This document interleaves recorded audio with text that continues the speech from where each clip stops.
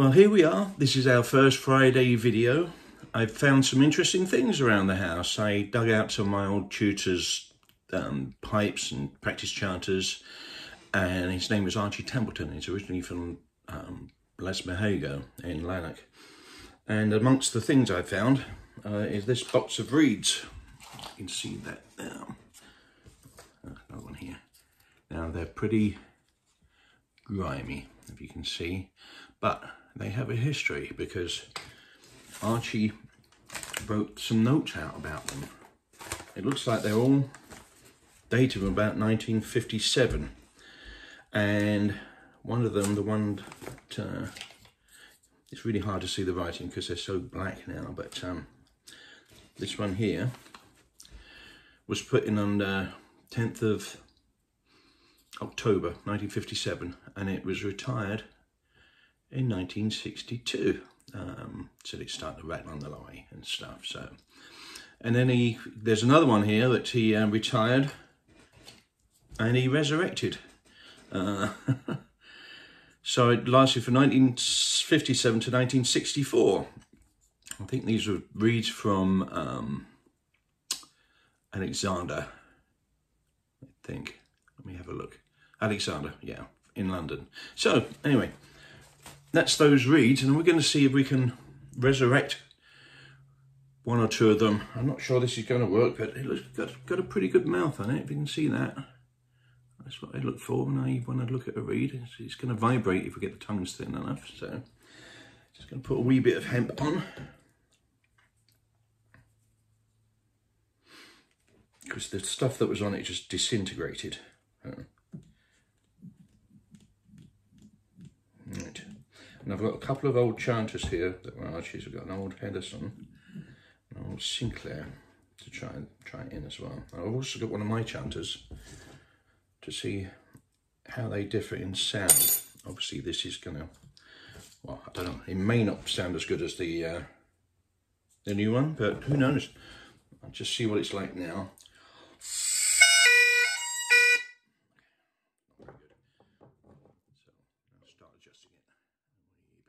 See that? There we go. Right, I think we're good. So first thing I noticed on here is that the blades are quite thick, so I'm just going to start doing a normal scrape across here. Well, I would normally scrape a reed. I mean, a reed is basically a tapered piece of cane. The thicker the cane on that taper, the harder it's going to be to blow. So I'm just doing what I would normally do to reduce the pressure of one of my reeds. Just going to sand it down as well, and then gradually bring it over to thin the tips. You'll see from the way it's bright and when it's dark where you can see there why. Oh, there you go. You can see there where I've actually scraped it, and I'm just going to make it a wee bit thinner all the way up to the tips. I think I could do a little bit more than that, so I'm going to just do a little bit more. Right, see where we are now. This is modern chanter.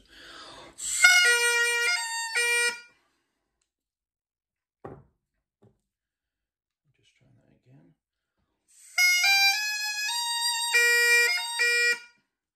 Well, it's not bad. It's very, very easy. Let's just try this with the pressure gauge. Put this up so you can see it.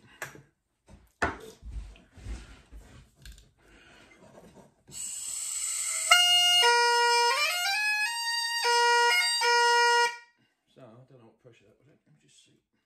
These are pretty good scale. 27. What was the pitch? That's what I want to know. I've got a pitch meter here, which isn't turning on. Well, that's not good. Oh, there it is.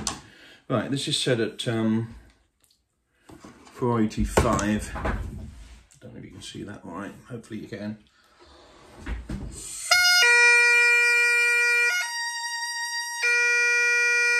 So that's something about 4 479, about 480, round about that area, which is what you'd expect from a modern chanter. This is a nail chanter that they were trying to design for bands, and it was on their one of their prototypes that they gave me back in the end of the last century. Anyway, it sounds weird, century, doesn't it? But here you go. Here's my one.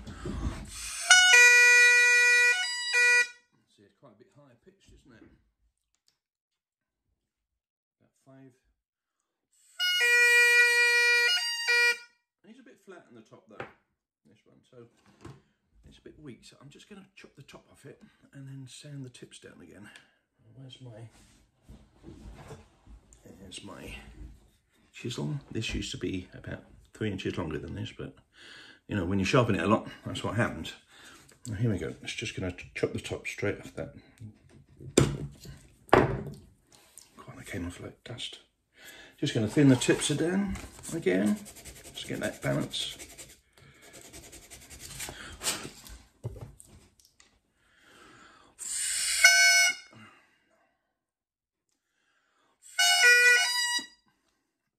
Well, we're getting there, but it's a bit of a struggle at the moment, I must say.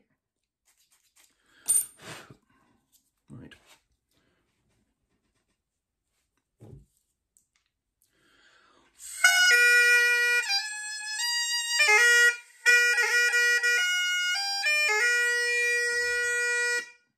Yeah, that's sounding pretty good.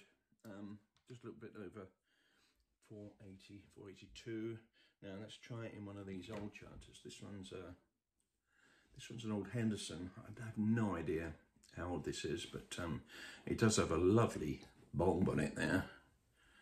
And so I use this one for playing at 466 when I'm playing with an organ or something like that. So let's have a look at where we are here. I'm going to put this down around 466.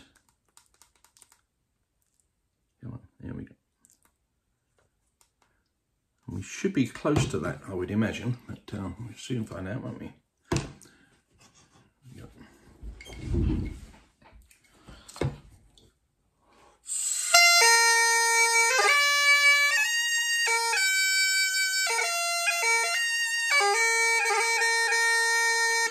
Well, that's pretty close, and if you look at the chanter here, where I've had to put tape on it to get it down to that pitch with a modern reed. So let's probably take the tape off. Let's try this one of mine. Oh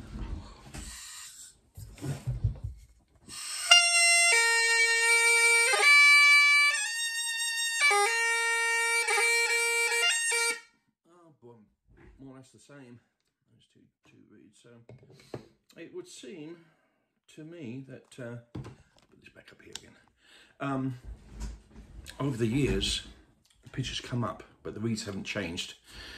So people have been bringing the pitch up and up and up, and it's not because of the reeds, but they've changed the chanters to bring the pitch up. You use the same reeds. The same goes in reverse, really, for me. I can put one of the newer reeds in a old chanter and still get a really good scale and get it down to where I want it to be, about 466, playing with an organ. And it's the same with the old reed. It's more or less the same pitch. So that's an interesting experiment. I hope you all enjoyed that. I enjoyed it. It's quite a lot of fun. If you've got any comments to make, just have a look at the comments below on the YouTube site, and you can write something in there. Okay. All the best for now. Hope to see you next week.